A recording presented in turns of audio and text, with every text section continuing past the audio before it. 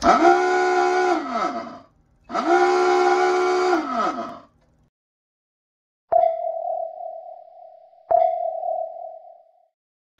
everyone, welcome back aboard Submarine BECUNA here at Independent Seaport Museum in Philadelphia.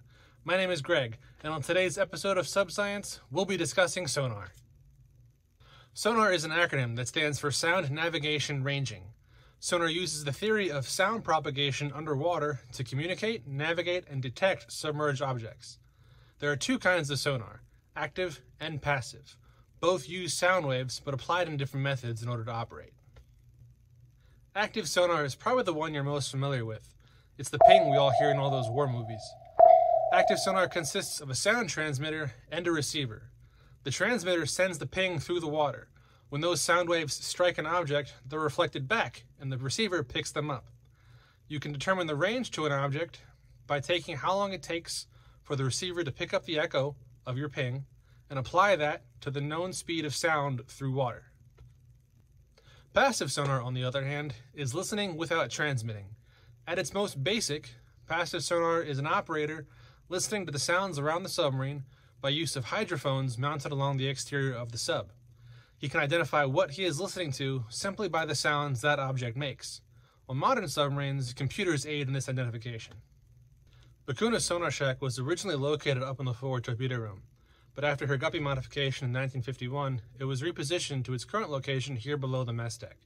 Her sonar suite consists of a BQS-4A ranging set and a BQR-2B listening set. As a submarine, BECUNA is going to rely on her listening set more frequently than her active set, because if you're actively pinging away at a target, that ping gives away your location, and that target knows exactly where you are.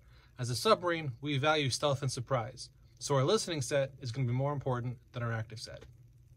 A sonarman using passive sonar can pick up the location of a ship based on the sounds it makes as it moves through the water. These sounds can range from one-off instances, such as a wrench being dropped or a hatch being slammed, to the continuous sound of propellers turning through the water. The noise propellers make is often called cavitation and occurs when the propeller turns quick enough to leave a void space in its wake. Water rushing in to fill that void space creates a sound, which is then picked up through the hydrophones. A sonarman can tell the size and speed of a ship based on the kind of sound the propellers are making. For instance, a battleship is going to make a low, slow sound, whereas a smaller, lighter ship like a destroyer is going to make a rapid, high-pitched sound.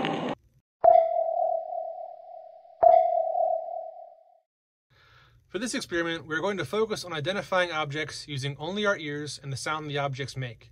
To perform this experiment, you'll need a variety of small objects that can be dropped without risk of breaking. We are going to be using a large screw, a pencil sharpener, a ketchup packet, and a pink eraser. You will also need a blindfold to cover your eyes. Remember, sonarmen use only their ears to identify what they're listening to. Have a friend tie the blindfold over your eyes. No cheating now.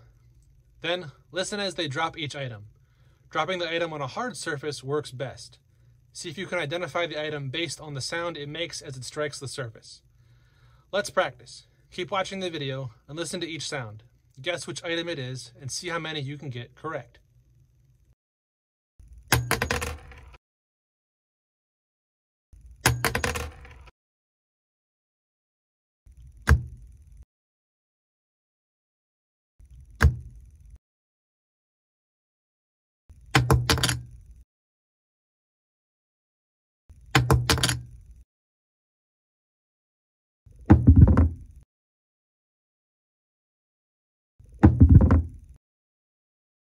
Here are the answers. Let us know how many you got correct down in the comments.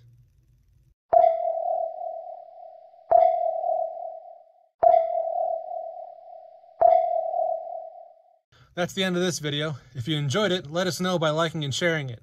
Then head down to the comments section and leave us suggestions for topics you'd like to see us cover in future videos. As always, thank you for watching. We'll see you next time.